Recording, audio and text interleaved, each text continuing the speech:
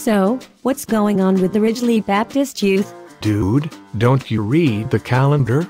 All kinds of things are happening. Okay, like what? Well, on Saturday, November 17th, the Horned Frogs are playing the Patriots in ice hockey.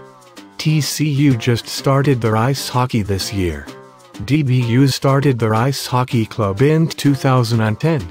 We'll go watch the game and then go out for some food. Where? How much? And when? It's at the NITEX Sports Center in North Richland Hills. It's $3 for students and $5 for adults. You'll need about $8 for food.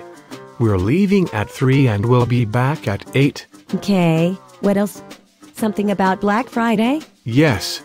The Friday after Thanksgiving is big on sales, but it's also rough on folks who work retail, going into work at 10 on Thanksgiving night and working until 8 the next morning. We need to love on our retail neighbors.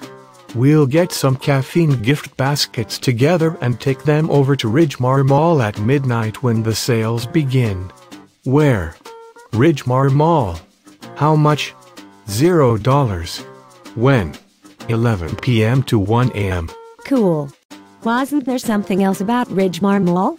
Something about singing? We're going to go sing some Christmas carols at Ridglea Mall on Wednesday, December 12th. We'll meet over at Ridglea Mall in front of Macy's at 5 o'clock. We'll sing 2 sets about 45 minutes each, and then call it a night at 7:30. Be sure to wear black bottoms with red or green tops.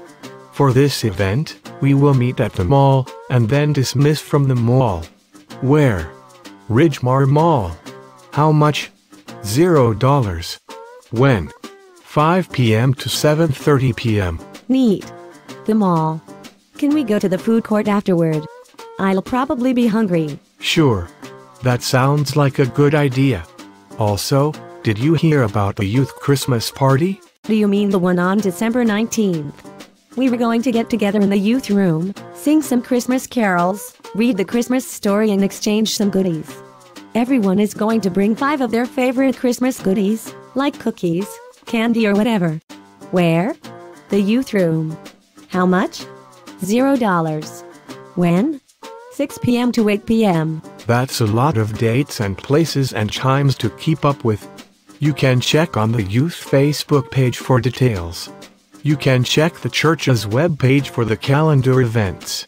You can sign up for text reminders. And, of course, you can look at the youth calendar. It's both colorful and helpful. Yeehaw. You said it. Yee and ha.